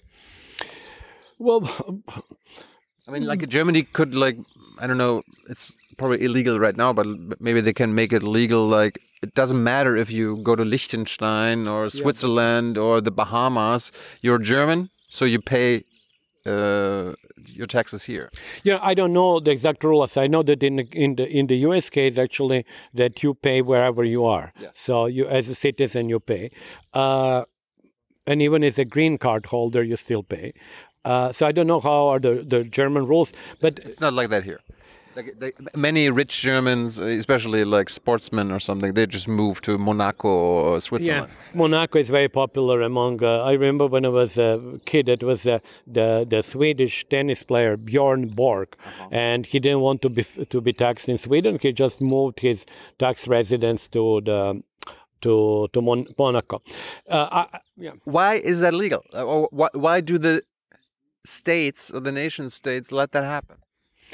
I think on that it would become a little bit better, because all the rich have attracted too much attention with their ability to essentially play what they call it different tax jurisdictions. That's actually a very nice expression. You don't say, I'm going to go to such and such country in the Caribbean because I don't want to pay taxes. You talk about optimizing tax jurisdictions. But I think there will be a crackdown because big important countries like France and Germany, what I understand, are losing quite a lot of money. And they would actually, if big countries decide they want to crack down on that, they would crack down on that. But why haven't they decided yet? Because maybe they need the money. Maybe that the rich have some influence on the political process. Really? Some people say that. I have my doubts about it. Do the rich care about inequality? I mean, I see a lot of rich people who like, we have to take care of the poor. Poverty is an issue for us, and I want to be seen and heard. When it comes to poverty, we have to fight poverty. But I rarely hear them talking about inequality. Oh, you're totally right. I give you my own sort of, since there was lots of autobiographical stuff in our conversation today. I worked for a couple of years, exactly, for a U.S. think tank in Washington. And they were very nice people, and I liked very much the head of the think tank. And she told me when, she had CVs of everybody who was employed there and so on, and then she would go and talk to the donors because they depended on quite a lot of money from donors. And not really jokingly, but somewhat jokingly, she says to me, look, like I looked at your papers, what you write, and you have too many papers with titles about inequality. And that was around year 2000. It was 2005, I believe. She says, look, just change all of that stuff and just call it poverty. Because we have rich guys, and she was totally right. She said, the rich guys love to see that we are working on poverty because they give us money and it makes them feel good. But if you tell them we are working on inequality, they think, oh, you're after my money. You want to tax me more. You want me to feel guilty for that money, and I'm against it. And they don't even like the term inequality. What? They don't like the term. The World Bank did not have a unit, which I worked in that unit. We had a unit which was called poverty. And then we started working more in inequality. And they didn't want to name the unit for a while, to call it poverty and inequality unit. They called it poverty and equity. And it is really a contradiction, because if we should then call it, I said we should call it wealth and equity, because if we want to take positive terms, you should actually have a positive. But we are working on poverty and inequality. But even the term of inequality was very resented. People didn't like the term. Do they like it by now? Well, they are very right-wing people, they still don't like it. And even the way that they pronounce it in English, they often say it's like a dirty word. They actually say it in two. They say, oh, you study inequality. They don't put it in a single word. It's just very difficult to pronounce. Does inequality have anything to do with the rise of the far-right parties in the West? Okay, I have not studied it. We talked about today at the conference. A general sort of approach is yes, because high inequality meant that lots of different groups were left out, that they could not... And I think especially the financial crisis actually showed that many of what is called middle class, basically, they had an increase in consumption, which was fueled by household debt. And then the crisis revealed high inequality, and that high inequality then sort of fueled the right wing, what is called populism. I don't know, this is a plausible narrative. I don't think it's a full story. I actually would have all incentive to claim that it's a full story because I work on inequality, so it would become more important. But I think that there are other elements. I think there is element of immigration in Europe and now in the US as well. I think there is an element of cultural, how should I say, maybe snobbery or elitistic behavior that other people don't like. So I think there are lots of elements there. So I'm not sure that we can just single out inequality. I do believe that it is one of the elements, but whether it was the only element, that I don't think so. But I can, as a layman, I can imagine that, when it comes to income inequality, even immigration, that in the end, individuals, people compare themselves to other people. And if they see, oh, there are a few who get richer, richer, and richer, and we don't make more money, you inherently find it unfair and not just. And even if there are immigrants coming and you see oh, they haven't worked here at all. I mean, maybe they need help, but they have never worked here, and they get the same amount of money, even if that's not true. But they feel like they get the same amount of money and housing that for doing basically nothing. They already compare themselves again and find it inherently unfair, and then there's a growing anger. I think so. That's why I say that just saying inequality is not sufficient. That inequality was also brought up by globalization, because certainly the deindustrialization of large parts of Europe is linked to globalization and to the fact that you can produce the same things much more cheaply in poorer countries. You know, if you just look, for example, at clothing, maybe it's like an ordinary case, but just look who is producing the countries.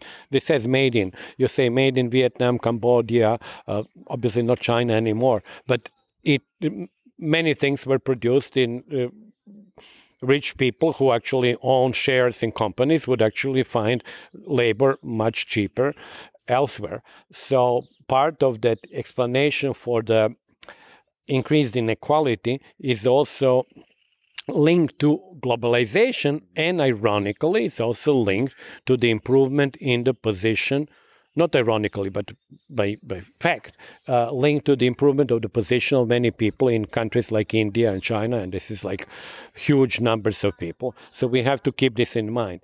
However, just go back to what I said before, I don't think that putting the entire importance of the rise for the right-wing populist parties of inequality is right, because there were other elements. You mentioned that one. There was an element of fairness. There was an element that actually today somebody was mentioning that about 3/4 of all unemployment benefits in the Netherlands are received, and I think it's a high percentage in Germany, received by people who were not born originally Dutch. So there is this issue that some people believe that there is unfairness, that you just show up from somewhere else and suddenly you have the right to social benefits, and you live at the same level like other people who have contributed to the social benefits. I didn't mean that it's the only cause for the far right, but one of the important causes. Because like I see it in my own like with friends and family, like for like 2 decades now, like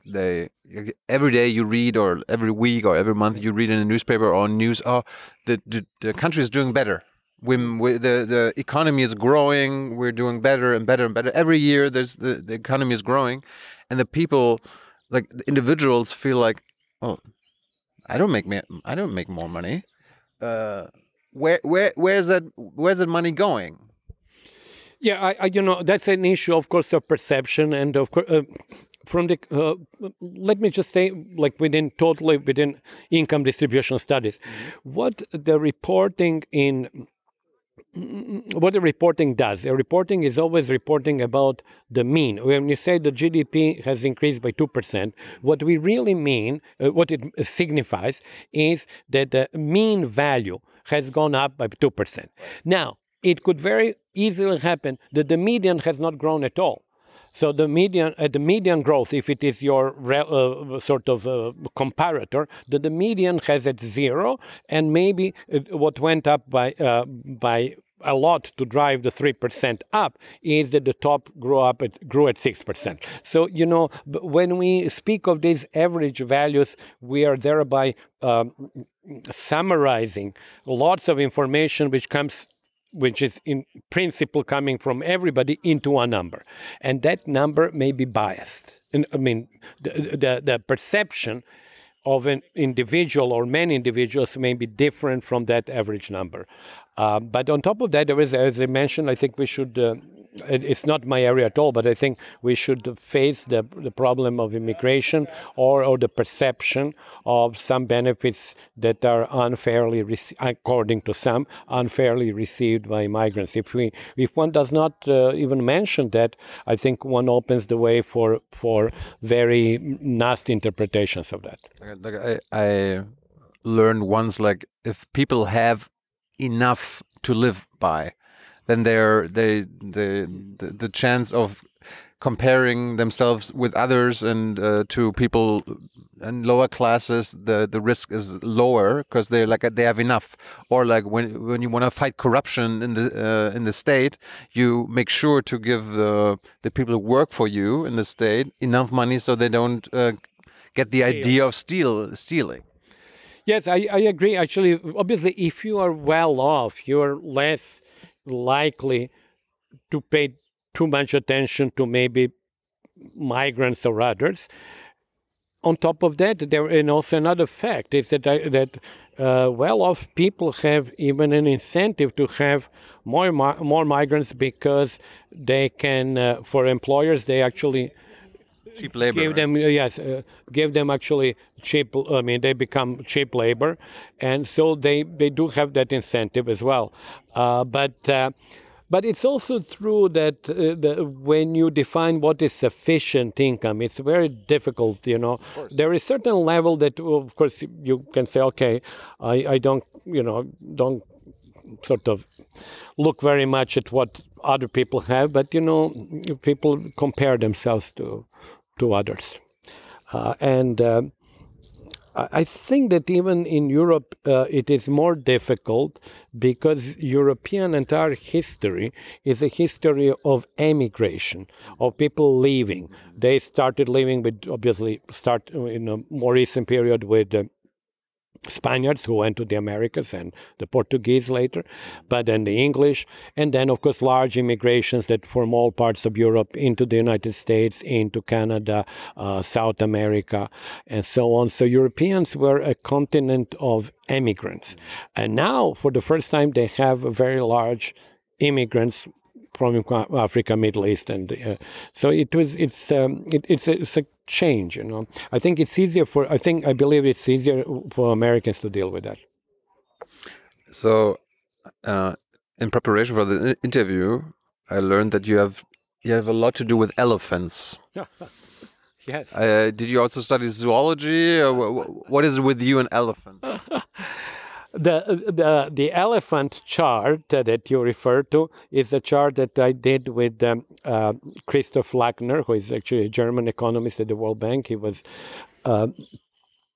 he's still in the World Bank, and we did that chart showing at the global level that if you look at, in those days it was like period 1988 to approximately 2008. That if you look globally and put everybody from the poorest people in the world to the richest, the main gains in percentage terms were realized among the middle group, which actually in the worldwide happens to be mostly in China, and by the top 1%.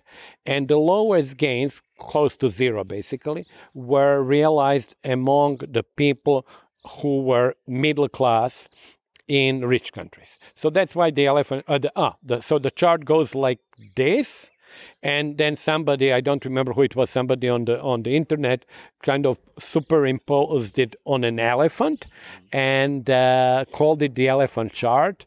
And you can actually quite well see if the elephant keeps his trunk up like that it does look like an elephant, but only with the trunk like this. And that's what became the elephant chart, and it became quite popular because essentially it showed very unequal gains among population of the rich countries. So why did people in China gain and the very, very rich on top gain so much compared to others? That was exactly the main point of the chart, and also to some extent it highlighted.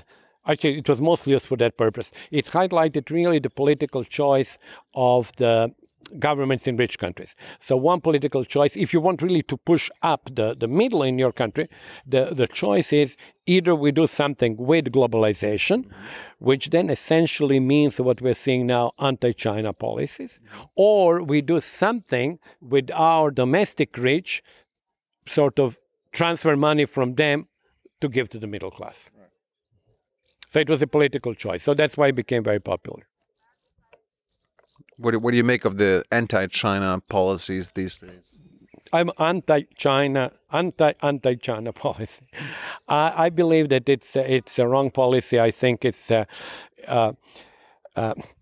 interestingly, I think it is driven not by the elephant chart because the rich, especially I think in the US, do control the political process.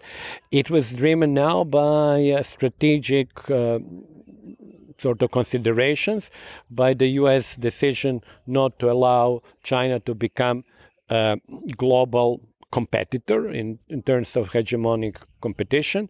So it is the policies, increased tariff rates, delisting of Chinese companies, reduction, severe control of technological exports, I think are all driven by political reasons and not by, maybe some may be driven by economic reasons, but most of them I think is by political.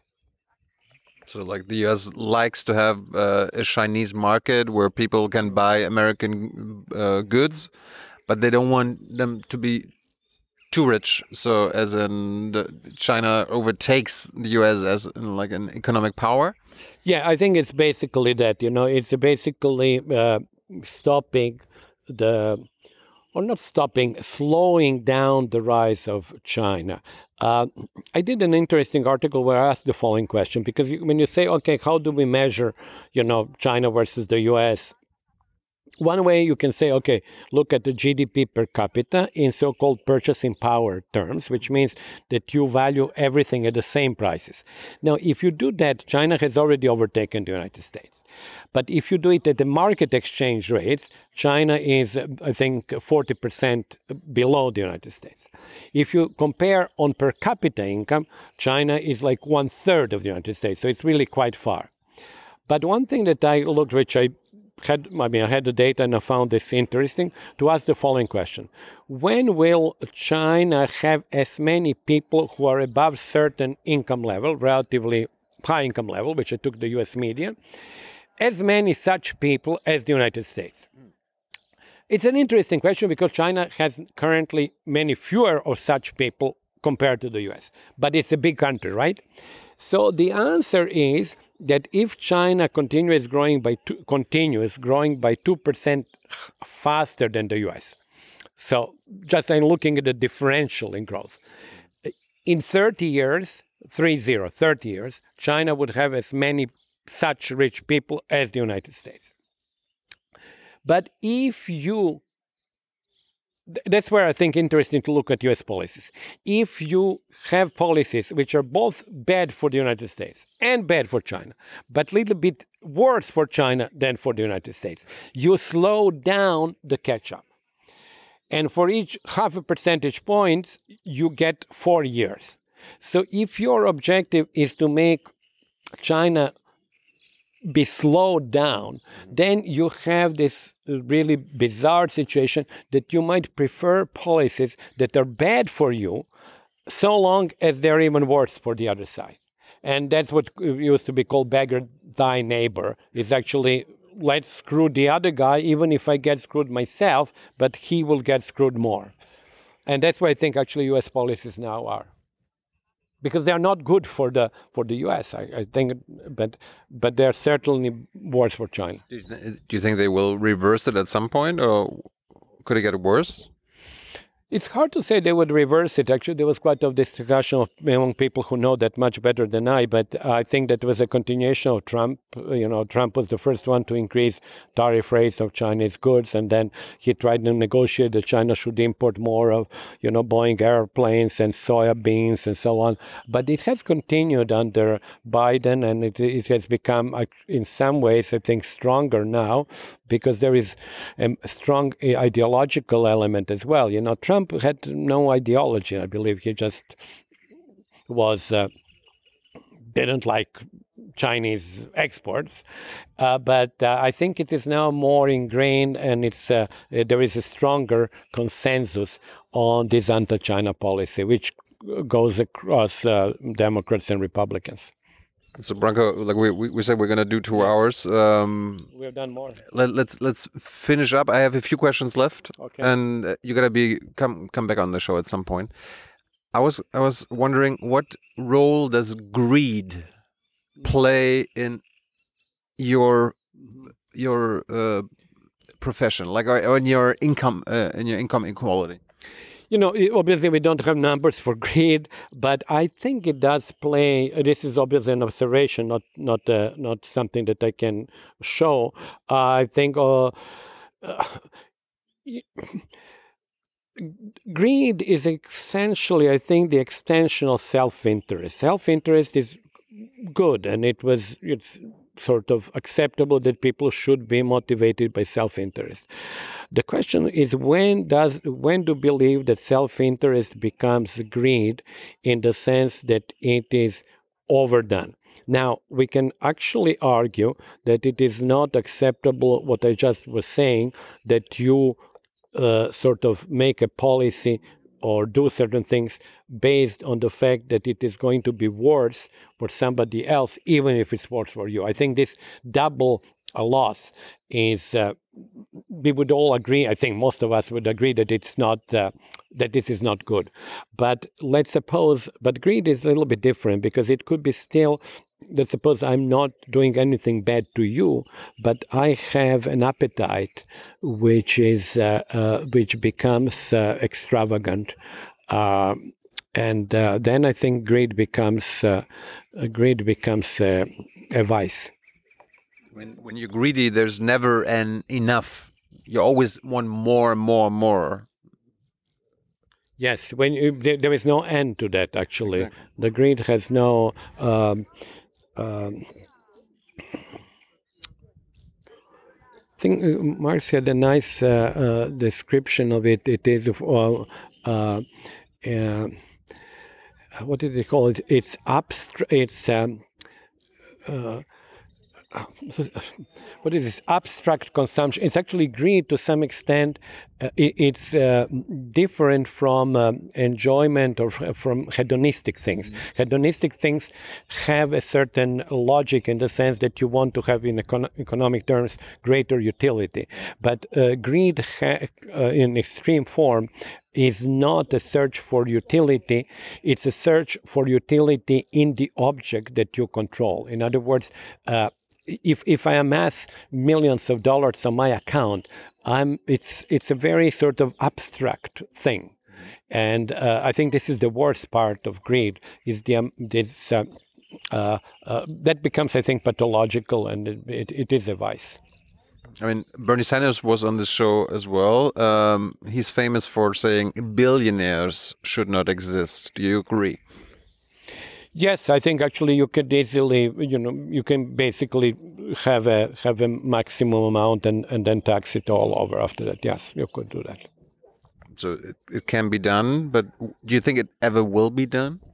It can be done. There are, of course, some technical issues with it. For example, remember when Musk, he's now, I don't know, 250 billion or something, but then he lost at one point. He was at one point, if you look at actually capital losses, he was in that year the most unfortunate man on the planet, because he had minus 4 billion. Yeah.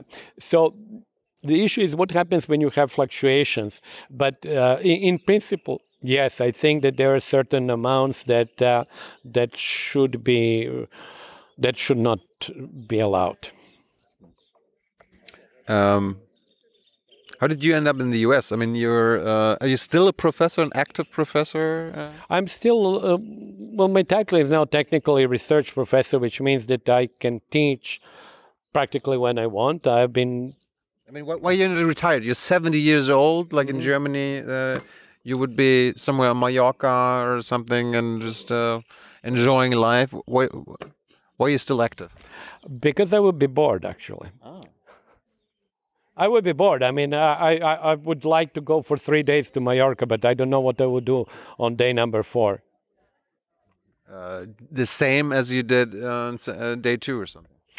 Yes, but this is like the first day is the best. Okay, the second day is still good. The third day is good. Actually, to be quite honest, after 1 week, I get bored. So yeah, 1 week is plenty. I just remember, I think that Marx called it abstract hedonism or something like that, because it's abstract, but hedonism is concrete, but greed is an abstract hedonism. I think this was the term that he used in Grundrisse. Okay. Yeah, so anyway, so that's the answer to your question. So you were working for the World Bank for 20 years. How and why did you end up at an American university? Well, when I was in the World Bank, I worked in the research department, so I had quite a lot of academic contacts, and my work was already then, as I mentioned, 99, beginning of global inequality. And really, like 90 99% of my contacts were with the academic world, and lots of them with political philosophers, because they were the only ones interested in that topic then. Even economists were not interested. So then I was teaching part-time at different universities. So leaving the World Bank was not, you know, the question was actually when, and it was not like finally one day. I went and took leave. I mentioned to you the think tank, and I was teaching in Spain, then I was also in England. So it was gradual. It's like, when you divorce, you don't necessarily like break it in one day. You just move to a different apartment and a different one. And so that's how I ended with the World Bank. So when you're a research professor now, yeah, do you still have contact to your students? Yeah, I actually, that was my own decision. I think it's useful for me to teach a little bit. So I'm teaching one class per year. I will be teaching this fall. It's useful for you to, to update your syllabus, to actually have some order and to have to do something. So yes, I'm still teaching, and I find that teaching one class per year really not very demanding. We haven't mentioned your university. It's actually it's called Graduate Center because it only does graduate studies at the City University of New York. Now, City University in New York is a state university, and it's very large, and like 250,000 students or more, and they are on different campuses in New York. So it's not like the typical American university, which is like, the large loan and very rich. It's actually not rich at all because it is state funded, and it is in buildings which are essentially in different parts. So you have like a city college, you have a college in Brooklyn. So you're actually part of New York. Are there any protests going on these days? They were at my own place, there were protests even before the big process started at Columbia, and City College actually was one that was with Columbia linked, and City College is part of the City University of New York. So there were small protests. We are on the Fifth Avenue, so they were not allowed to be on the street, so the police would cordon them off. The new School for Social Research is like not far from the City University of New York, and they had bigger protests and then had an encampment. Did you call the police on them?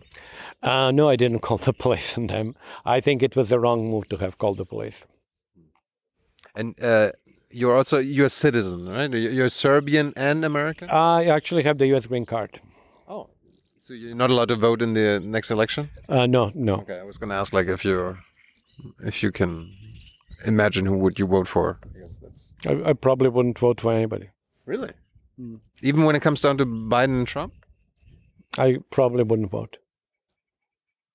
Interesting. Do you vote in Serbia? Other elections? I stopped. I voted once or twice, but then I stopped. You don't vote anymore at all? No. Okay. Final question. I was gonna quote Bertolt Brecht. I don't know. You know, yeah. Bertolt Brecht, a great. I actually went to his apartment many years ago, which was just on the river. Right. Yeah. Yes, there's a famous saying: "Wärst du nicht arm, wär ich nicht reich. If you were not poor, I wouldn't be rich." Is that does that phrase still ring true today? I didn't know actually that verse, but it does ring true. Actually, it is to some extent poverty of some is the condition for the wealth of the others. So I'm not saying that we should actually look at every wealth as such, but does it form the sort of ideological, poetical sense? Does it make sense? Is it right? Yes, I think it is still right. So Brecht was right. Branko, thanks so much. That was fun.